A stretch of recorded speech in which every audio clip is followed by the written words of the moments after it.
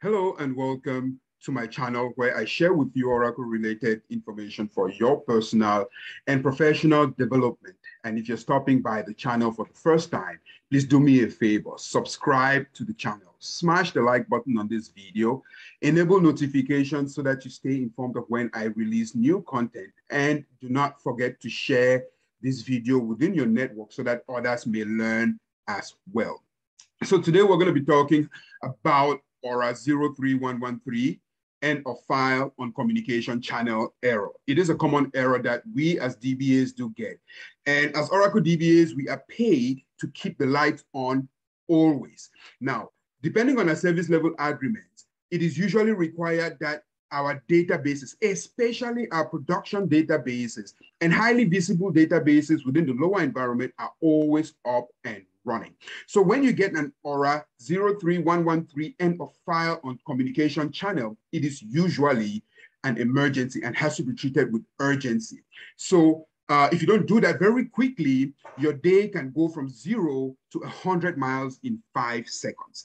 So in this short video, I have prepared a demo for you on how you can quickly resolve this error, as this is an easy error to fix. That is the good news, right? So if you have not encountered this error, please, this video will be useful for you. So without wasting any time, let's go ahead to our server and get this going. On this server, I have a few databases. So looking at my ORA tab, I would be using the M04 databases. So let's go ahead and source our environment to M04. And I would head into SQL Plus as sysdba. My database is in an idle state, so I have to issue a startup.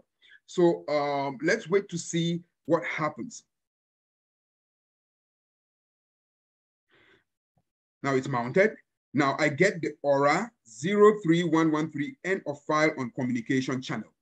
Now, what does this error mean? This is usually a generic error that can mean many things. However, if you get this error, it means that there is a broken connection between some client process and some server process, and it needs you as a DBA to investigate a little further.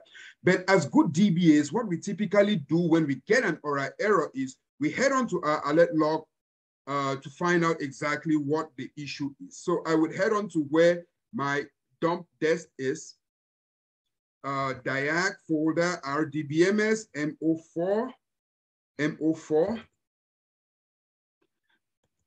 the trace folder, and then let's go ahead and investigate. I would call up the last 50 lines of my alert log, tail -50 alert.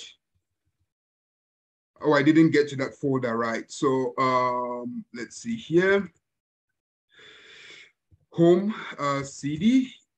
I think that's where my error was. I had to CD into that location, CD into the trace, and then I would tail minus the last 50 lines of my alert log to see what's happening.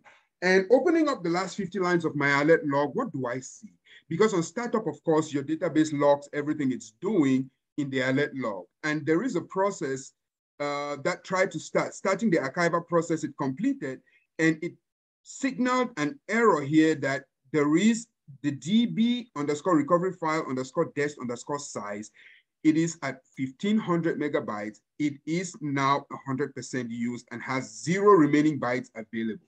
Now, why should this be a problem? Now, the flash recovery area, of course, is a location on disk where the database can create and manage several kinds of backup and recovery related files. The main types, of course, are the archive logs, your database backups, your flashback logs if you have flashback enabled, and control file backups. Now, it does also have mirror images of your control file if you multiplex them, as well as your redo log files. Now, Oracle certainly needs to write to the FRA when opening the database, because the FRA contains redo log information that is necessary for instant recovery. When your database hangs because of lack of space for the flash recovery area, it is going to crash. And on startup, it needs to perform system recovery. So that is why it is not able to write to the FRA, and it gives up this error that, of course, there is an end of file, end of channel, end of communication channel error. So how do we fix this? So in order to fix this, we can do a few things. Because we understand from our error that this is related to the flash recovery area, let me go ahead to my database and start up this database in a mount state, because in a mount state, you should be able to access your metadata and make some changes. So let's go ahead and start up. Let's get back into our SQL Plus. It's going to be in an idle instance. Let's go ahead and start up in a mount state. I should also, tail my alert log here to see exactly what's going on. So currently, the database has been mounted. All right. So let's do a show parameter recovery.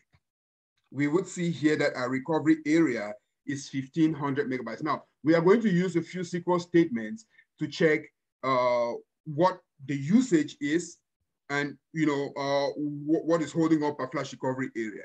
I use two views particularly, but for this demonstration, I'm going to use the $recovery file, recovery_file_dest usage. That is the view I am going to use. And I have a query here where I would select this in a format that you can see. So select space limit, space usage, and then I compute, of course, a space limit minus space usage so that I can get the free, and it gives me this. So certainly my limit for my flash recovery area is 1500 megabytes, and the usage is currently at 1900, which means we are 400 past the usage. So our database is not going to be able to open. So easy thing to fix. We can do one of two things. The easiest to do, if you don't have any constraint on resources in terms of space on your disk, is to simply just increase the allocated space for the flash recovery area. And looking at this, I see I am already at 1900. If I increase it to 2000 megabytes, it is still going to crash if my archive logs archive for just maybe a few hours, right? So let me give it a little bit more allowance. Let's alter system. Let's set this DB file recovery size destination. Let me give it up to 5000 megabytes, right? Now, if you're on a rack system, you want to scope, for all the instances. So scope both, and then of course the seed, you want to do all the instances. And this works for any of the single instance or, rack databases. So this has been altered. So in order to see if that has taken effect, let's show parameter recovery, and we are now at 5,000 megabytes. In order to test if this is going to help resolve our problem, then let's alter our database open, because our database is in the mounted state. So let's go ahead and look at that. So let's select instance name status from our $instance. It's in a mounted state. So let's alter database to an open state. And then looking at the alert logs, of course, our database has been altered, and it will certainly tail -F, the alert log. Our database is now in an open state. So very quickly, this is something you can do.